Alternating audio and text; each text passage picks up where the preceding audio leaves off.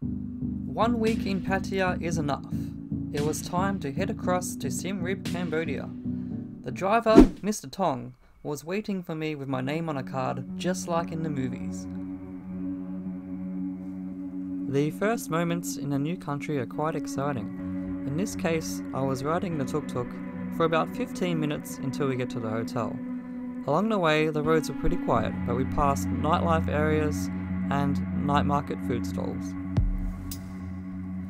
I think I had a bit of a crush on the girl working at the hotel. Alright. Hi. Mr. Steven, right? Yes. Cool. So you can go inside. Thank you.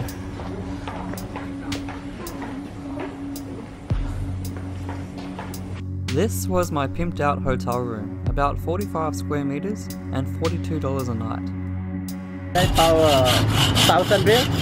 1,000? Yeah, like big all like for I felt a bit guilty about my nice hotel room. The next day I saw how some local people live.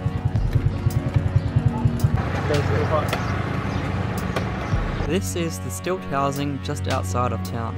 Unfortunately, this area floods and there's a lot of rubbish everywhere. See the noise on? This house finish? Fall down? Yeah, like This one fall down? Yeah. And how high does the water go? But then, How high does water come? like yeah, maybe some right here. Just a little bit below. Yeah, middle a little bit like that. And some house when high water, they just move to other place. Just, Oh really? Yeah, just sell like that. When the loss again, they come to living again. Yeah. From the student come to check and look for the lake. In a separate video, I gave the children some lollies. Now I'm navigating through the rubbish and the swamp where I met a guy and his 10 brothers and sisters. Yes.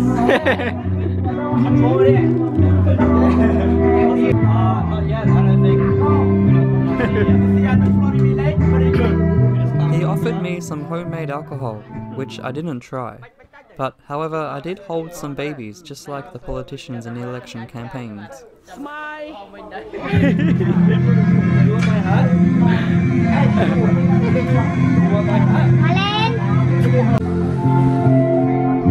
So, about 12 people live in this house. It does have electricity, and I'd say it's about 5 meters by 15 meters.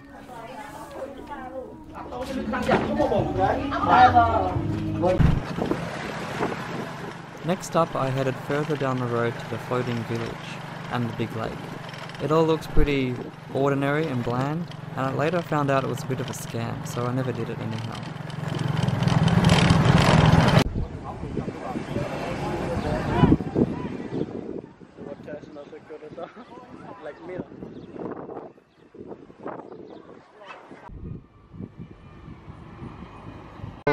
Thai, your name Thai.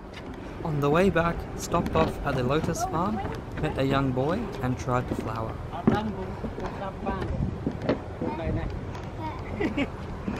Ở đây lúa ấy, lúa man.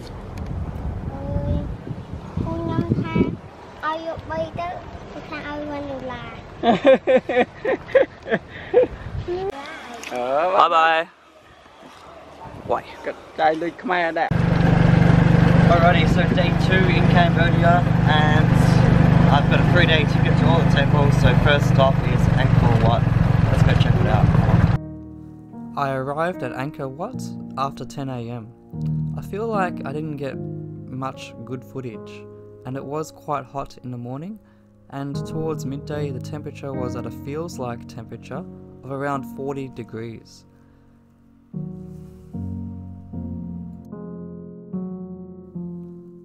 I walked around by myself for around 2 hours, and I'd say the crowd was quite moderate in size, easing off in the afternoon when it got hotter.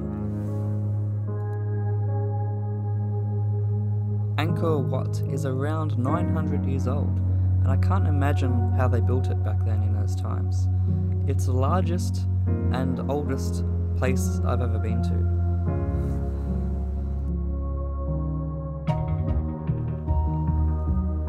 Once inside the gate, watch out for the fake tour guides and the overpriced clothing markets. However, there is some legit photo opportunities, and the girls relieved to stop smiling after each picture.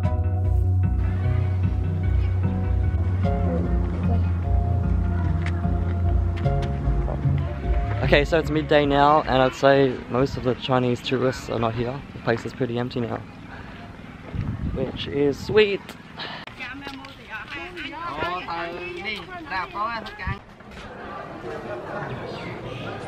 To Tomb Raider Temple, and here is the stop at the east side. So we have other exit at the west side, but here is one gate, and the first time is beautiful. But after about 2,000 years ago, and they had fall down some stone. Right now, the government they sell like this, and it's good also. And this temple have a lot the people come to join, sit around inside, and have a lot of tree inside. But some tree is big tree, and some tree small. I spent the afternoon exploring Ta Prohm. With almost no crowds in the late afternoon, this is the temple made most famous by the Tomb Raider movie and the trees claiming back the area after 900 years. This section being restored, and this whole section here is actually completely rebuilt.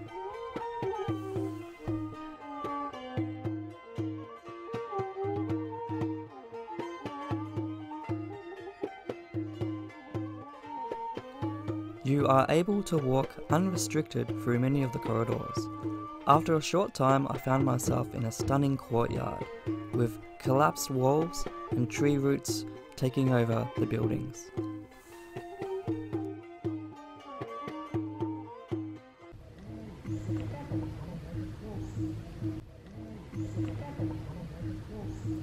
After about 1 hour of walking around, I found myself at the back entrance.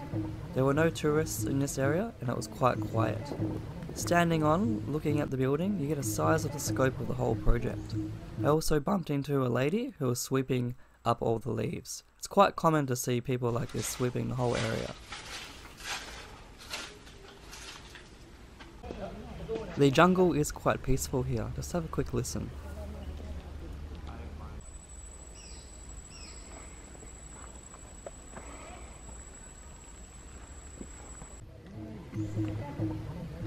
A ride along the Siem River to the Kima Grill restaurant where I will try some local food. So that's one we call them cha drop. It's the Cambodian food, yes, my food. How you taste, Steven? It's really nice. Ah, okay. Not too spicy. Oh, not chili, have some chili. After lunch, I went to the primary school and saw the local soccer team in action.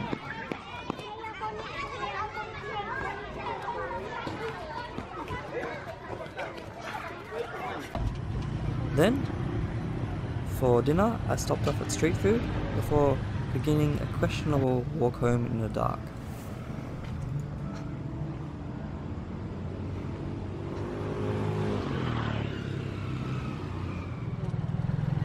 Another day, another temple adventure, this time beginning with the Bayon, probably the most complex temple in the region, and the one well known for its faces.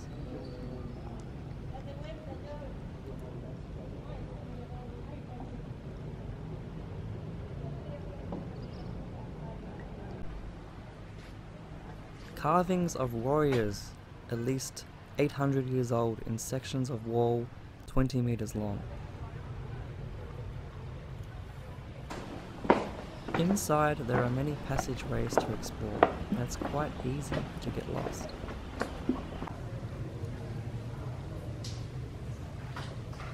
The sun had come out, and it's time to move on to the next temple, Bapwan, just 100 meters away.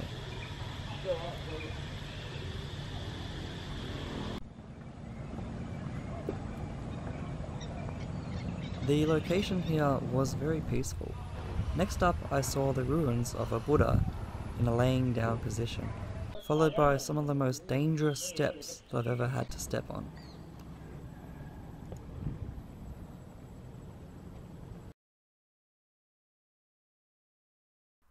This would be the last temple that I see, as on the way home I pass the warriors that protect the temple gates. I also check out my driver's house.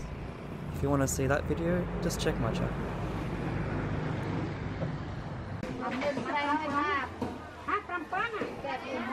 I found this local's food market, which was like nothing I've ever seen before. There's a video on that if you like, on my channel. Also, I had a cucumber massage, and the girl got a bit cheeky. I finally found the cucumber mask massage.